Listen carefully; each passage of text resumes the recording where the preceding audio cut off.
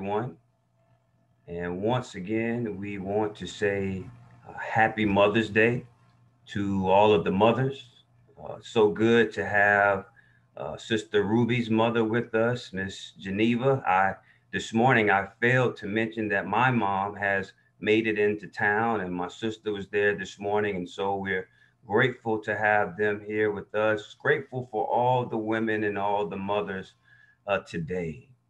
I want us to dive right back into our study, our lesson that we began this morning, and continue to look at our text in Titus chapter 2, in particular, verses 3 through 5, where Paul is giving Titus some instructions, some things that are proper, that are in accord with sound doctrine that is spiritually healthy and wholesome. And in this particular section of scripture, Paul is giving Titus some exhortations to help those in the church to be godly in their conduct. He has exhortations for the young and the old, the male and the female, as it pertains to helping them to understand how they are to conduct themselves in the household of God. We are focusing on what he has for the older women and the younger women because it is Mother's Day. But in particular, as we looked at the text, we looked this morning at some sound doctrine for the older women. And we saw just how important it was for the older women to be reverent in their demeanor, for them to not be slanderers or false accusers, not to be enslaved to alcohol, but to be teachers of good. And what my aim was this morning was to impress upon our minds the powerful position of influence that a woman wields in the home and in the church. But if the woman is to wield that power in the way that God wants her to, she has to be a godly woman. And that takes preparation. It's so important for her to prepare herself because God expects for the older women to be teachers of good, to train the young ladies in their Christian duties, to train the young sisters in their responsibilities as a woman, as a wife, and a mother. They have to be schooled wisely. And so as we continue in Titus chapter 3 and verse number 4, Paul tells Titus that the older women are to teach, they are to guide, they are to instruct, they are to encourage and train the younger women first and foremost to love their husbands. Now, the word here for love is not agape, it is phileo, which means this is more of a friendship type of love. The definition is more nearly or closer to the idea of tender affection. To teach the younger women to love their husbands, to have a tender, affectionate, and loving devotion to their husbands. But you see, this means so much more than just giving him a pat on the back or a kiss when he leaves for work. You see, when we think about the older women helping the younger women understand what it means to love their husbands, a particular verse comes to mind, and it's Ephesians chapter 5 and verse number 33. You see, the older women have to help the younger women understand that when you're trying to spell love to a man, you don't spell love to a man L-O-V-E. No. When you're going to spell love to a man, you spell it R-E-S-P-E-C-T. Ephesians chapter 5, verse number 32, excuse me. The Bible says in this passage of scripture where Paul is talking about marriage, he's talking about Christ and the church. He says in verse number 32, this is a great mystery, but I speak concerning Christ and the church. Verse 33, nevertheless, let each one of you in particular see that he loved his wife as himself. He tells the men, you make sure that you love your wife as you love yourself. And you would assume that he would tell the wives to make sure that you love your husbands. But what does he say? He says, men, you love your wives, but you wives, let the wives see that she fear, that she respect her husband. You spell love to a man, Respect. And so when the older women teach the younger women to love their husbands, they're teaching her to show that she really respects him by acknowledging his headship in the home. And we'll deal with that later. They teach her how to be a supportive wife, how important it is for her to refrain from criticizing and contradicting her husband in front of others. One of the most unloving things that a woman can do to a man is to disrespect him, especially in public. You see, a loving wife, she brings her husband honor, not shame. Look at what the Bible says in Proverbs chapter 12 and verse number 4. The word of God says an excellent wife is the crown of her husband. She's his crown. But she who causes shame is like rottenness. She who causes shame is like cancer in his bones. And the quickest way to destroy a man is to disrespect.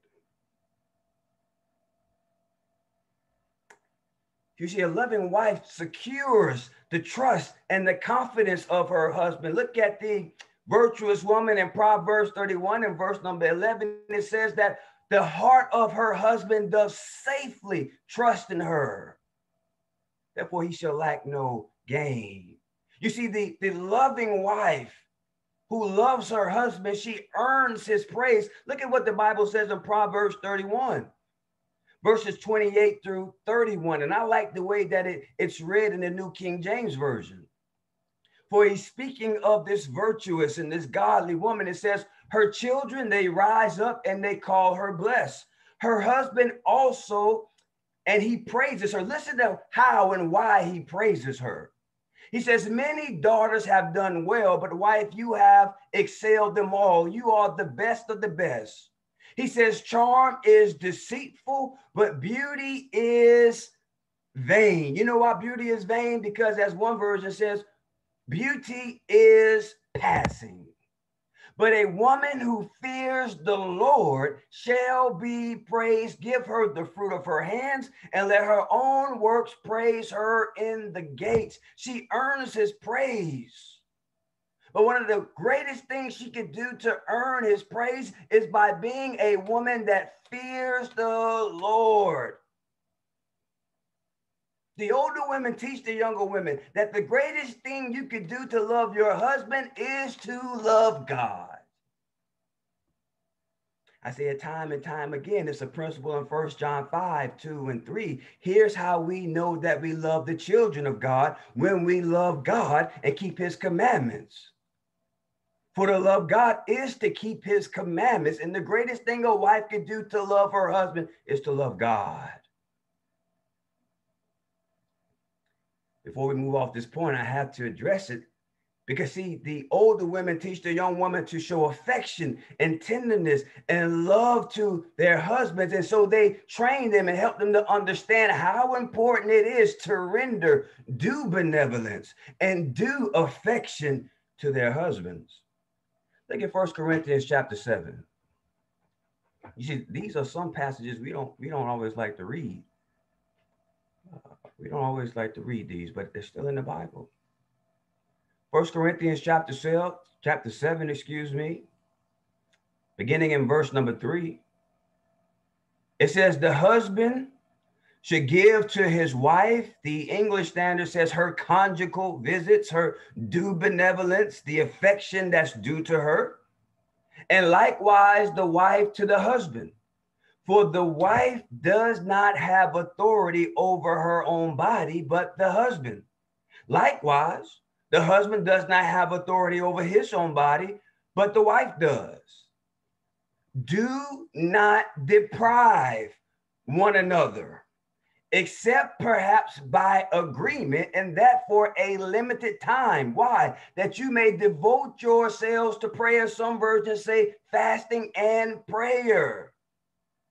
You don't deprive one another, not because you're mad or you're angry. You don't use it as a weapon to get your way. No. You don't deprive one another unless it's agreed upon and for a limited time. Why? To devote yourself to prayer and fasting. But then you come together so that Satan may not tempt you because of your lack of self-control. What am I saying? The older women help the younger women understand that their husband has a certain thirst for affection that only she can and should satisfy. And so therefore she ought to allow him to abundantly drink from her fountain. I was at a marriage seminar, and the title of the lesson that the gentleman was to do a lesson on, and I'll be as discreet as I can, was how to put the fireworks back in your romance. And the gentleman was very nervous about it. It was a topic that he was kind of bashful about. But he went to the Word of God and he went to the words of Jesus. And he gave a simple message for how a man and a woman could keep the fireworks in their romantic relationship. And you can read those words in Mark chapter 10, verse 36, and Mark chapter 10 and verse number 51. And quite frankly, the attitude that the loving wife has, as well as the male, and putting those fireworks there is, what would you like me to do for you? You talk about do benevolence. You talk about fireworks. When you've got a man and a woman, when their mindset is for their spouse, for the love of their life, in that context, what do you want me to do for you? So we'll move on from that point. The older women, they teach the younger women to love their husbands, but not only that, they should teach the younger women to love their children. Once again, the Greek word there is phileo. So it's talking about having a tender affection with and for their children, that they're properly loved and cared for and be affectionate to their children and be affectionate as mothers is so important. Sometimes we think these things come naturally, but women have to be taught how to love their husbands. They have to be taught how to love their children. You see, a woman who loves her children, she's going to work with her husband to train and to restrain the children in the right way. Ephesians 6 and verse number 4, it tells fathers not to provoke their children unto wrath, but to bring them up in the nurture and admonition of the Lord, to bring them up in the training and the discipline of the Lord. And certainly a godly woman wants to do everything that she can to assist in that process. She wants to read the word of God to her children. She wants to pray with them because she wants her children to be like Timothy was. You see, the Bible tells us in 2 Timothy 3, chapter 15, that from a child, as a babe, Timothy knew the Holy Scriptures, which were able to make him wise unto salvation. You see, that faith that was in Timothy was instilled by his mother and his grandmother, 2 Timothy 1 and 5.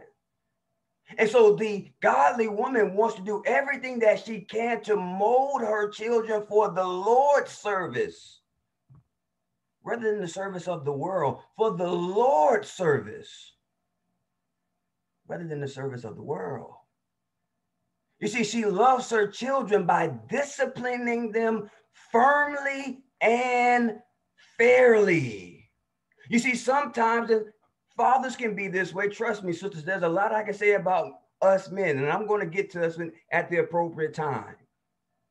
But oftentimes, mothers can spoil their children. Sometimes they have this mindset that by spoiling them and not punishing or disciplining them, that somehow that is loving, okay? You know, we have so many, and I talked about it on Wednesday night with these gurus and all these psychologists that tell us that spanking and the rod, it just ruins children.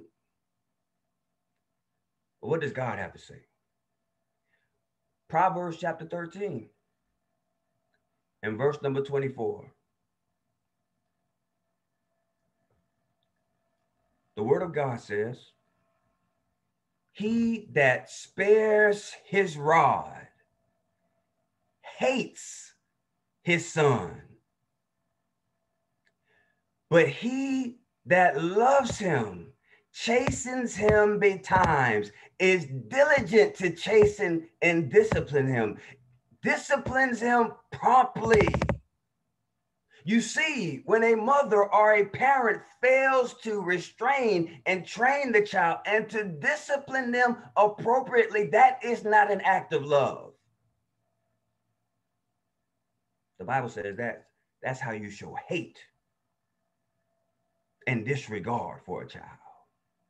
And many parents will be made to realize at the last day that perhaps they were the worst enemies of their children and led them to their ruin because they did not discipline them firmly and fairly.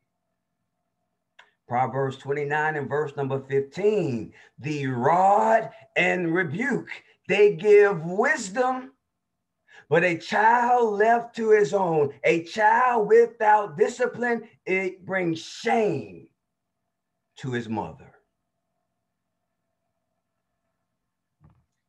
So the older women teach the younger women to be loving and affectionate wives and mothers. And this is so important. I've got to touch on this because it's missing today. You know, as I said, I used to always think that women were just born naturally affectionate. But, you know, I see kids nowadays who have to beg their moms for a hug. That they're thirsty for an I love you from their moms. That their moms don't even give them a tender kiss. You know, they used to say mama's baby and daddy's maybe, and it's never right for any parent to abandon their child. But it used to be a given that no matter what, a child could rely on and depend on his mom being there. But that's not the case anymore today. It's not. You look around, there's so many young mothers who abandon their children. They're unloving. They're not tender. They're absent.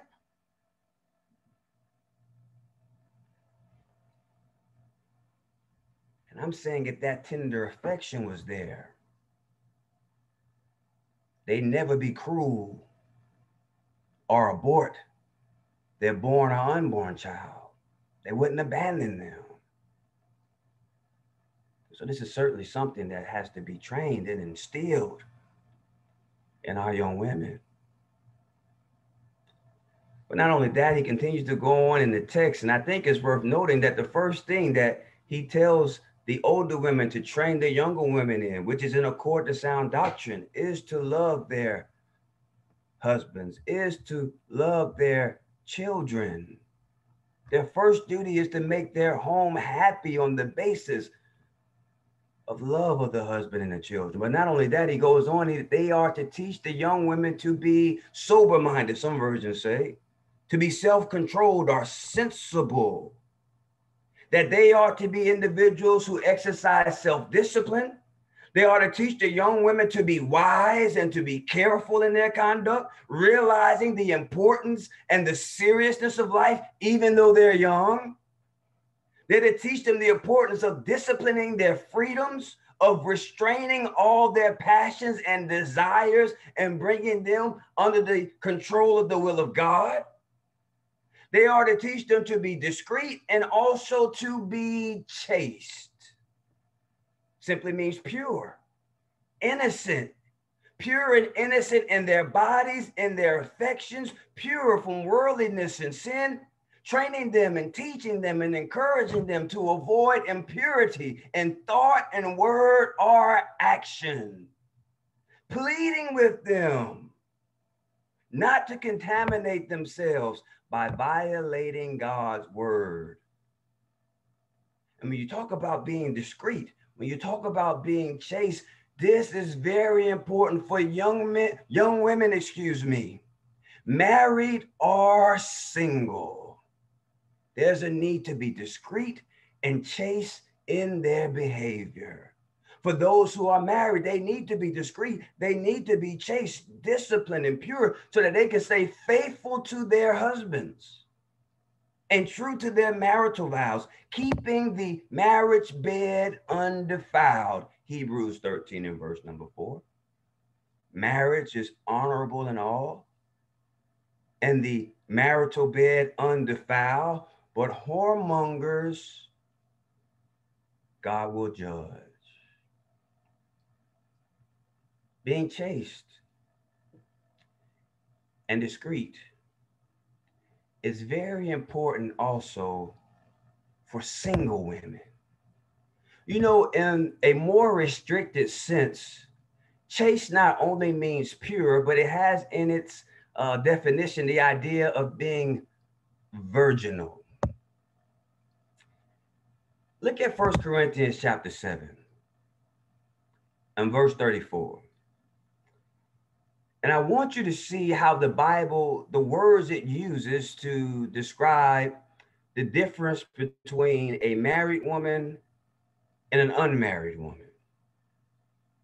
1 Corinthians chapter 7, verse 34, this is the New King James. It says, there is a difference between a wife and a virgin.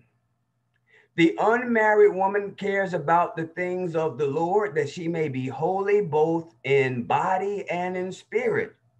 But she who is married cares about the things of the world, how she may please her husband. Did you catch that? There's the married woman, and then the married woman is called a wife, and the unmarried woman, what is the word that's used to describe her? She is or should be a virgin. If a woman is not married, she should be a virgin. And if she's not a virgin, she should either be married or have been married at some point in time.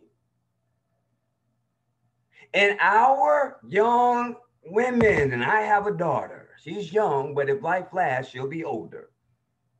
They need to be taught the importance of chastity, of keeping yourself pure, that you are not some man's good time. You are not some man's cheap thrill. You are saving yourself to be holy to God and to be a suitable man's wife. Wife. And you see, this is so important. This one principle, if young women really understood it, and if they really grasped it, it would save them so much misery, so much heartache, so much emotional toil. You know how quickly young ladies could sift through the riffraff with all these men that don't mean them any good by simply being chaste. So many knuckleheads would leave them alone. They couldn't even appreciate the discretion and the chastity.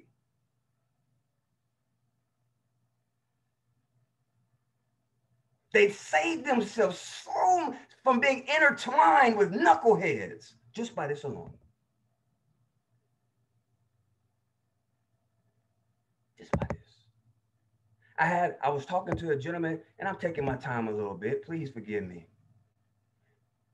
He, his son, his child's mother was appalled. She was like, they found out that their 18-year-old child, 17-year-old child was having sexual relations, and she was just flabbergasted. She was taken aback, and she mentioned it to his dad. And he basically said to her, well, when you had him when you were 14. You were a 14-year-old pregnant mother. And so therefore, how can you say anything to him about having sexual relations as a teenager? And he's dead wrong. Oh, yes, she need not deny that she made a mistake and had a child out of wedlock. That happened. But by no means should she be encouraged to encourage her child to repeat that behavior. The wise mother, the wise woman would say, yes, I made that mistake, but here's why you don't want to walk in my footsteps. First of all, it violates God's word. And let me tell you all the hardships and the challenges and the difficulties it caused. Yes, we made it. To God be the glory, but don't follow that example.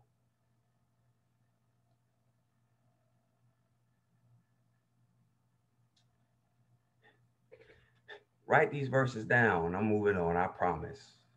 Leviticus 19:29, Leviticus 21:7 and 9, Deuteronomy 22:21, Deuteronomy 23:17 and 18, Judges 19:2, Proverbs 23 and verse 27. I could read and mention many more, but here's the point I want to make, that we have to help our young women understand that in those verses, especially in the King James Version, you will find a word that is used for a woman who commits fornication.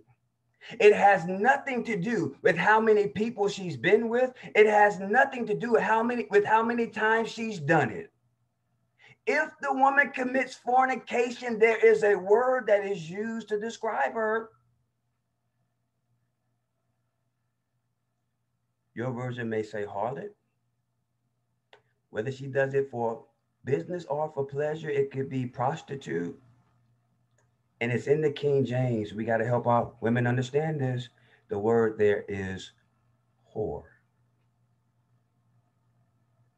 Not because you were with 5 and 6 and 7, but because you were with one that was not your husband.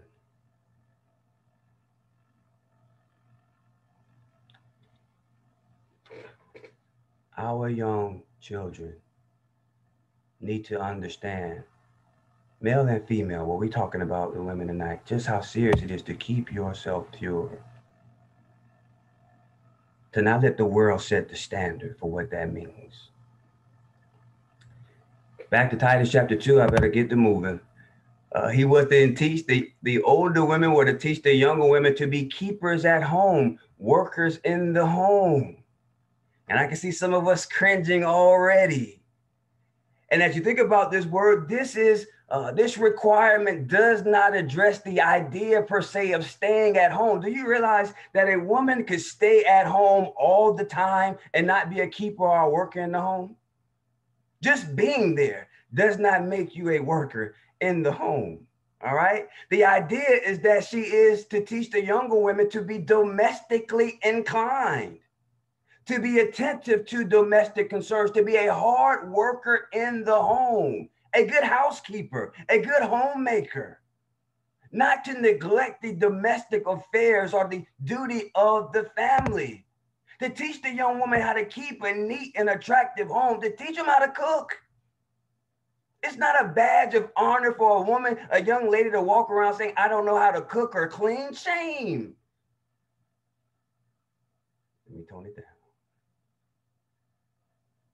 To do laundry. The wife's primary place of business, I said primary, not only, but her primary place of business is in her household. Somebody says, well, Brother Benjamin, what about the virtuous woman?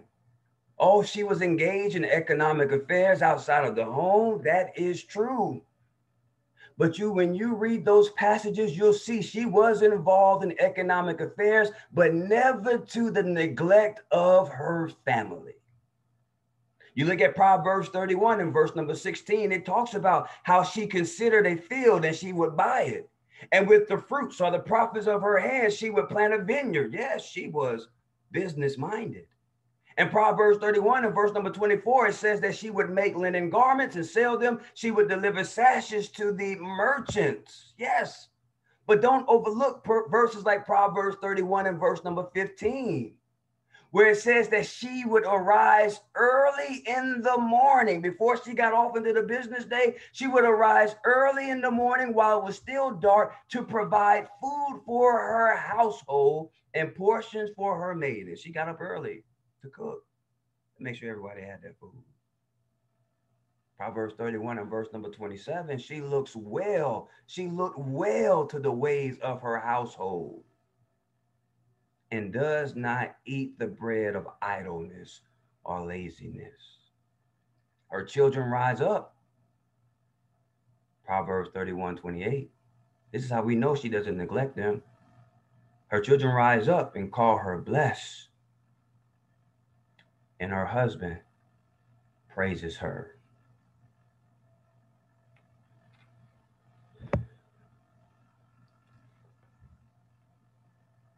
With all of my heart, I believe this, that Christian women should be the best housekeepers and homemakers that there are. Because they should realize that this is divine service, which can be done for the glory of God.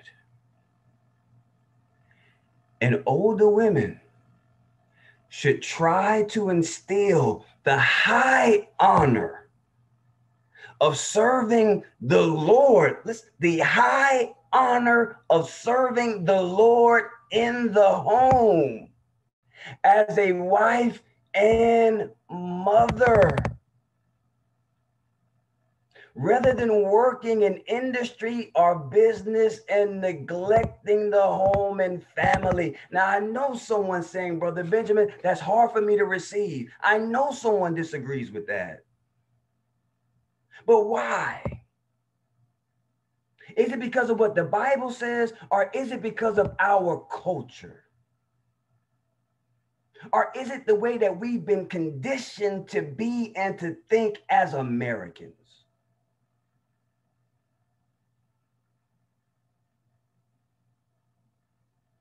The idea that somehow being a wife and a mother, something that God places on a pedestal, is beneath and less than? Says who? Not God.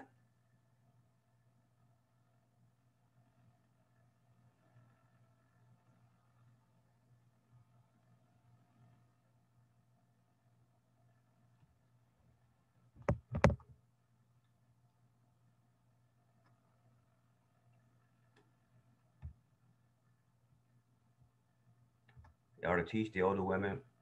Older women ought to teach the younger women to be good, caring, thoughtful, and kind, pleasant in nature. Young women need to be taught how to live for others, how to be hospitable, to be gracious and generous. And then lastly, you see these things, they just, how to be obedient, submissive, in subjection to their husbands. And you see, that's not popular.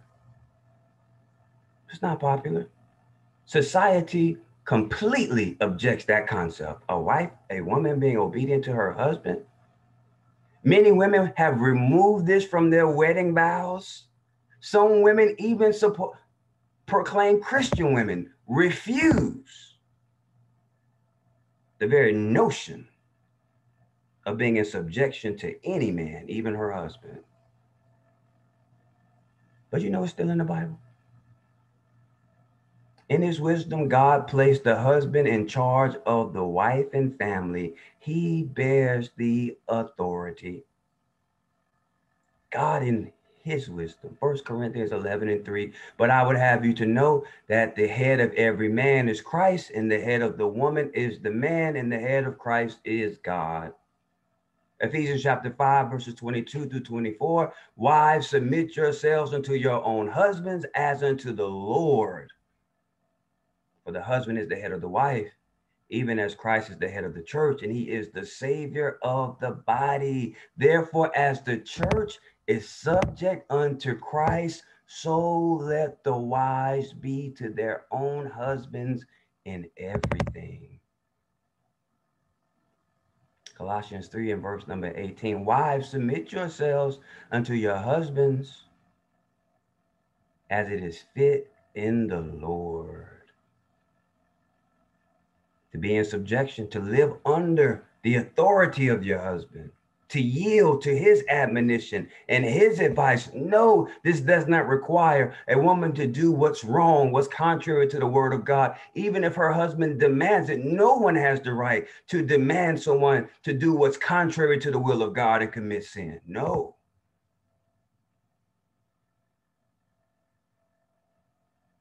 But you see, older women have to help the younger women understand that although there is a spiritual equality between men and women, there remain physical, positional, and functional differences in the home and the church. There are designated functions for a husband and a wife which cannot be changed by man because God has ordained them.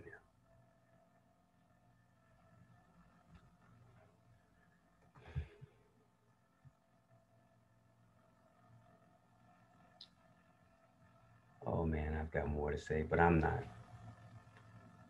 And why is this so important? Why is it so important that the godly women be reverent in their behavior?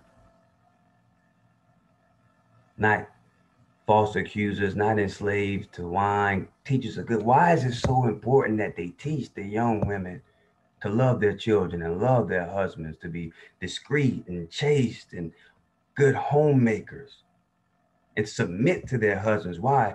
He says, so that the word of God be not blasphemed, so that the gospel of our Lord be not slandered or reviled or defamed or to be spoken evil of or discredited. Paul was conscious of the reproach brought upon the Lord's cause by inconsistent lies, by the inconsistent lives of his people.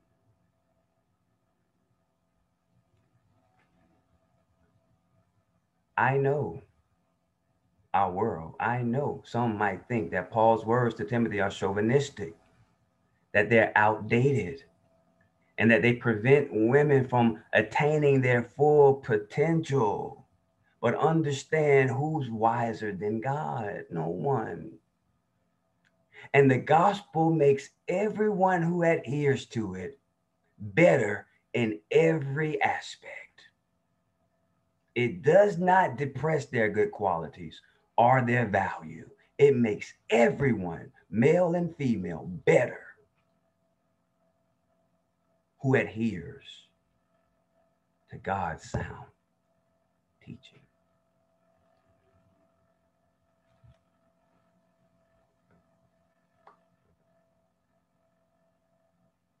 Where are you this evening? Where are you, sisters, even brothers? And I just want to encourage us, these lessons are so important because you see, if we're going to please the Lord, it's going to call for us to be counter to our culture. It's in a lot of ways, we are going to have to go against the grain of what society says and what society says is normal. And sometimes it's so hard to accept what God says because we've been so trained by the world. We've been so trained by what's normal and what's right and what should be by the wrong source.